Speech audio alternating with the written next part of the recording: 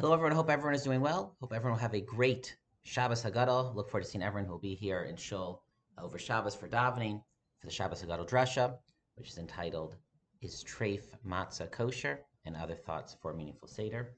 And I look forward to spending lunch with everyone who has signed up for the Shabbos Hagadol luncheon. This week's Erev Shabbos video is Torah is sponsored by Yechi Ruvain. Yeshikoch, and thank you for the sponsorship. In this week's video Dvar Torah, we're going to talk about Kaddish, and in particular, the most important line of Kaddish, Yehei Shmei Rabbah Mevarach Le'olam Omeil Maya. Yehei Shmei Rabbah, Yehei Shem HaGadol, may his great name, Hashem's great name, Mevarach, may be blessed, Le'olam Omeil Maya, forever and ever. The Gemara implies that this is the most important response of all of davening, greater than Baruch Hu, greater than Kedusha. Yehei Shmei Rabbah is the most important. So what is so special about Yehei Shmei Rabbah? So before we try to suggest an explanation for that, let us focus on a different question. And that is, why is Kaddish written in Aramaic? Basically, all of our davening, certainly from Chazal, is in Hebrew. So why is Kaddish in Aramaic? And that is part of the reason why we're not as familiar with it. We don't perhaps realize what all the words mean as much as other parts of davening. Why is it in Aramaic? And Tosfos asks this question in Maseches Brachos Gimel Amud Aleph and provides two different answers that at first glance are very different. Tosfos' first answer is, it's quote, Shi tfilas na v'shevach gadol, that Kaddish is such a beautiful and great praise of Hashem, and it was therefore written in Aramaic, shelo yavinu hamalachim, so the angels should not understand it, v'miskana banu, and should be jealous of us. Our sages had a tradition that the angels understand the other languages, including Hebrew, but the angels don't understand Aramaic. And therefore, this prayer, Kaddish, which is such a holy, special prayer, and the angels would be jealous that they cannot say it because it's something that it goes beyond the angels, so therefore we hide it from the angels. And indeed, there are many who see in Kaddish this great, mystical, heavenly, spiritual prayer, that there are these incredible mystical intentions to include. We're talking about praising and blessing the name of God. The opening call, Yiskadal v'Yiskadash, may his name be made great and holy, comes from a pasuk in Yechezkel referring to the end of days, the war of Gog and Magog. So on the one hand, Kaddish is this incredible, heavenly, spiritual, mystical prayer, invoking God's name, blessing God's name, and therefore it must be in Aramaic to hide it from the angels, since it goes beyond their capability. On the other hand, Tosfos writes that there's a different reason why Kaddish is in Aramaic, and that is because Kaddish was meant to be something that everyone could say. As the Gemara says, that when Hashem sees, B'shashi Yisrael nechnasin labati knesset bati midrash, when the masses, the community, enter into the shuls and the bati medrash, and they declare Yehei Shmei Rabbah, Hashem says, Ashrei HaMelech shemakal sunaso, how fortunate is the king, myself, that I have children who praise me as such. And Tosfos explains, Sheyu Amei Haaretz, they were uneducated people. They didn't know Hebrew. They couldn't say anything else in davening. So therefore, they enacted the Shemini Aramaic so that everyone should understand it.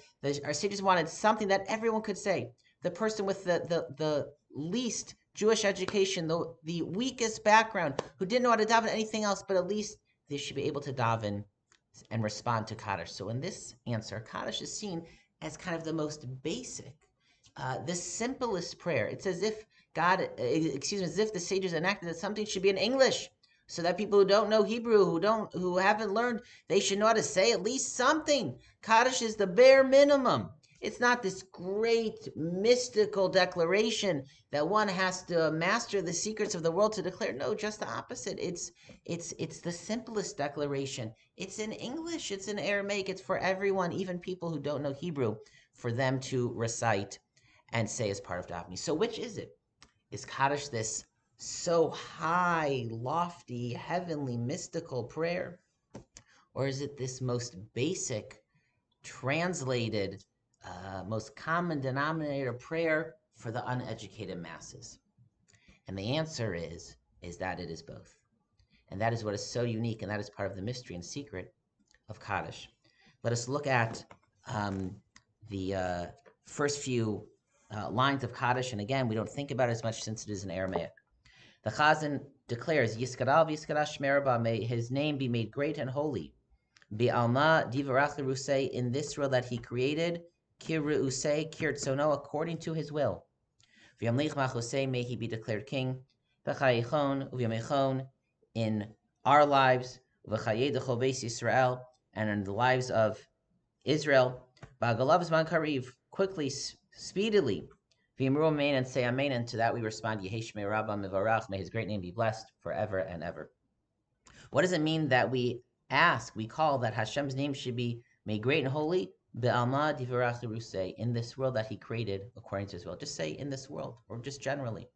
Some of the commentators explain that this is to allude to the fact that we really don't know why God created this world. We really don't know what he needs from it, what he wants from it. Why would he want the praises that come from a mouth of flesh and blood, that we are selfish and we sin and we are limited. We cannot fathom or see or understand what angels can. We are not pure and holy as them. We are dirty compared to them, and yet God wants to hear our praises. Why did he create this world? We really don't know. We can't understand it. It is unfathomable. It is only due to his inscrutable will. The only thing we know is that God created this world and God created us because that is what he wants. That is what he desires. And that is what Kaddish is about, that we say, we don't know why, but for some reason Hashem wants his name to be blessed. Hashem wants to be declared in this world. B'alma divarach l'rusei, in this world that he created, that we can't understand why other than to attribute it to his perfect will.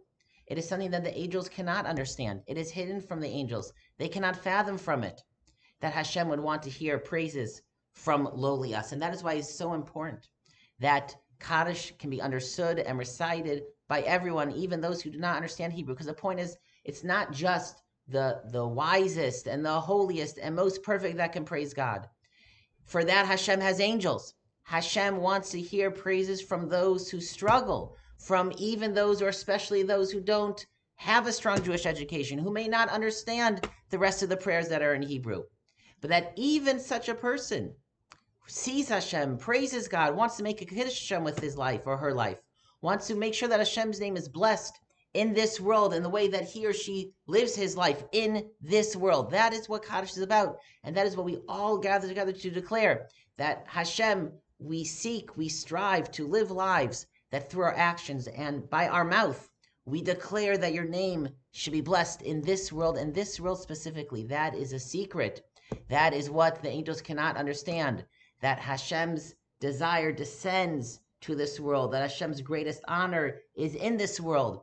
That is something loftier than the angels can reach. That is the secret of Kaddish. Every time we hear Kaddish, the Chazan speaking the name of Hashem is calling out. Hashem is saying, I want you. I want to be blessed, not by the angels, but by you. I want my name to be sanctified and blessed and made holy and great in this world. Will you do that for me? Hashem calls out to us. And to that we respond, yes. Yehi shmei Rabba mivarach. May his great name be blessed, le'olam umei umaya, forever and ever, in the world above, and even more so, in the world below. Good Shabbos, everyone, and Shabbat Shalom.